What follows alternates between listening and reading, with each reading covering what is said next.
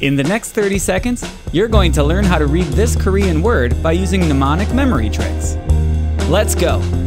This makes an N sound. Think of it like a smelly foot with nasty nails to associate the shape with the N sound.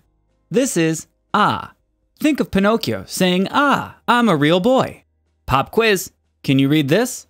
This is na. Nasty nails and ah. Na. Stay with me here. Bored bunny. He makes a B sound. Easy. Bored bunny. A tree. This makes an E sound.